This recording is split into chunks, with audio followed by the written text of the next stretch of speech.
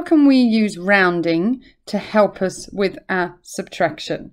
Rounding can help us estimate the answer to a subtraction equation. Let's do an example. Let's say we've got 152 and we want to take away 56. Let's do that. We're going to do our equal signs. Now, I don't want to work that out. I want to know roughly what my answer is going to be. So I'm going to round my numbers to the nearest 10. I'm going to round them to the nearest 10. So 152 rounded to the nearest 10 is 150. And then 56 rounded to the nearest 10 is 60. So this is my new one that I'm going to work out. I'm actually going to find it easier to do it vertically like this. I mean horizontally like this. If I've got this, I'm going to do a quick partition and I'm going to split my 60 into a 50 and a 10. Find your easiest numbers. And then I'm going to take away my 50 first, and then I'm going to take away my 10.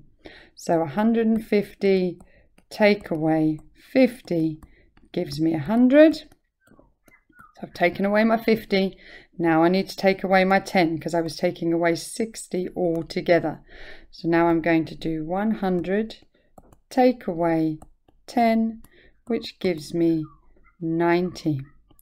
So I know that this is going to roughly be around 90. Let's work it out and see what it actually was. So I'm going to do 2 take away 6, which I can't do. So I need 10 from here and I need to put it over there. 12 take away 6 gives me 6. 4 take away 5 I can't do. So it's 4 tens take away 5 tens. So I need to borrow from the hundreds and give him there. So now I've got 14 tens take away 5 tens.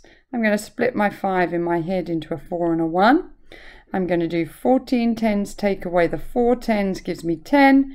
Take away one more gives me the 9. So my answer is 96, which is pretty near my estimation of 90. So let's do another one together.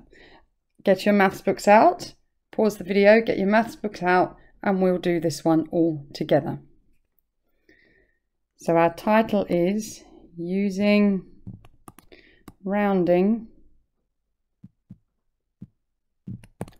to Estimate.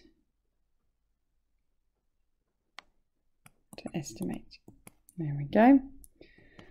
Using rounding to estimate.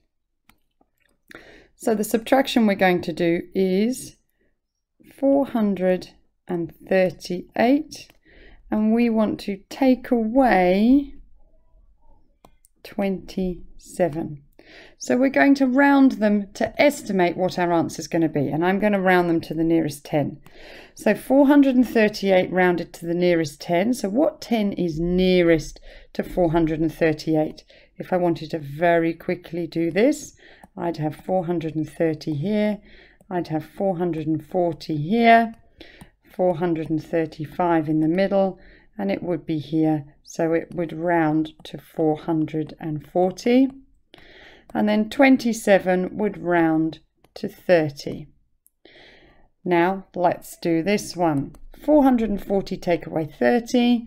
Oh, that's a nice and easy one. We've got nothing in the 10, nothing in the ones. We've got 4 tens take away 3 tens, which will leave me 1 10, and then my hundreds aren't touched. So that's going to be nearly 410. That's going to be my estimate.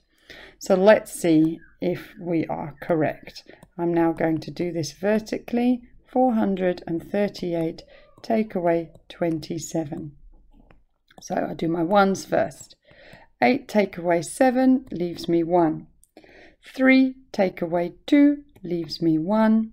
and 4 hundredths. Take away no hundreds. So the actual answer is 411, which is very similar to our estimate of 410.